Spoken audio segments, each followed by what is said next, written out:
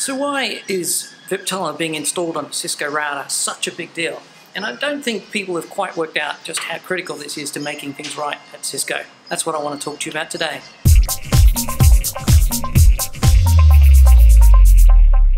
So Cisco recently announced that the Viptela code is now available as an SD-WAN product on the Cisco ISR code train, which is, I think, just fantastic.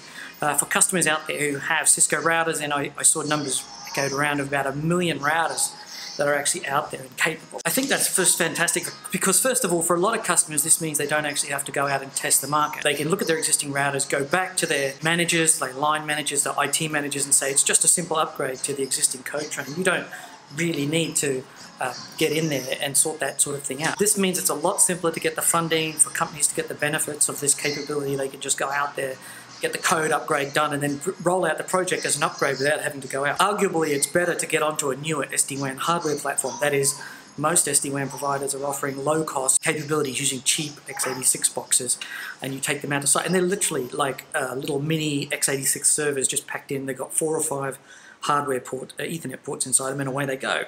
Now, it would be much better to do that. They often have much more capability than an older Cisco router like an ASR and an ISR. Those are x86 servers in their own right, but more modern hardware, white box, often much better, I think, in my opinion. We could argue the point. Customers are often trapped in the mindset that site installs are very difficult. Certainly our experience with deploying custom routers on site is very difficult. It's not very easy.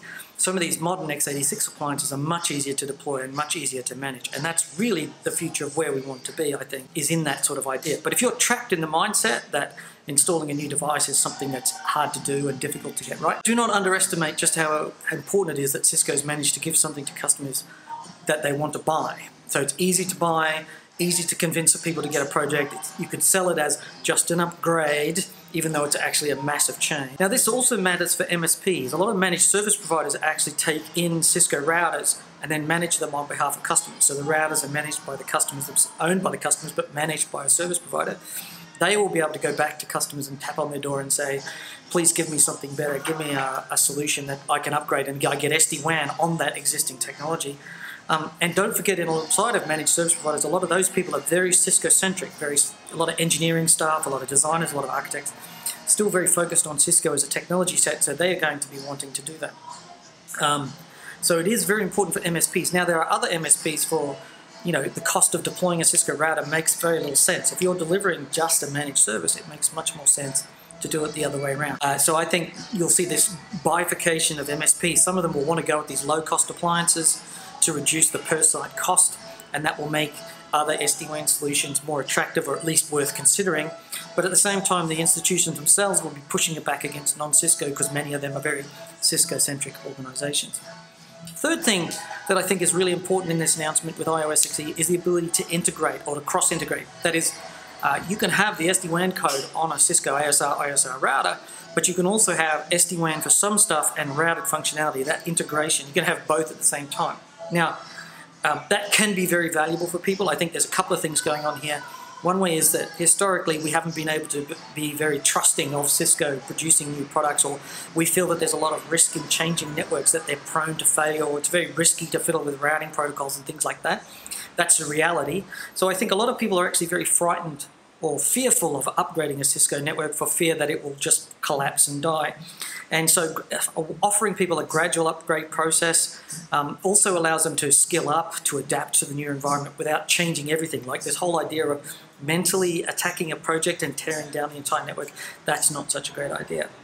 So Cisco knows this, of course. I'm sure that they've spent plenty of resources out there doing market research and getting that in there. So I imagine that they're looking at the history of poor code quality, looking at whether they've got it right this time. What's the code quality of this thing? We don't know. But it's much easier to give customers a way to roll back, roll forward. That is to have both running at the same time. And of course, this reduces the disruption. Other people deploying SD-WANs may have to fiddle around a little bit with it. In my opinion, though, it's still the best way to deploy an SD-WAN would be to move those older routers out and replace them with newer devices. Run 2 networks together. So over here is your routed network, and over here is an SD-WAN network, and mesh them back to the central point. Whereas what Cisco's putting together is a place where you have both networks running together and SD-WAN is on top. This solution reduces the complexity, in my opinion. So you've got all of your SD-WAN stuff just happening over here, and here's your legacy routed network. It's being left alone. So no need to change this, just leave it and have the SD-WAN over here, and you keep working on that. Whereas Cisco wants you to overlay it. I think this is a much more complex solution and much riskier idea. You are relying very heavily on the code to be right. You're trying to build a technically complex solution where the routing protocols and the SD-WAN protocols must integrate together, and that's going to be a lot of fun. Like, as a technical challenge, that's really exciting because they're going to be fiddling around with OSPF and BGP and injecting routes, and it's going to be mega fiddly and loads of fun getting that to work. But Viptela's vManage platform is very good, and it's going to be able to give you a lot of opportunities there.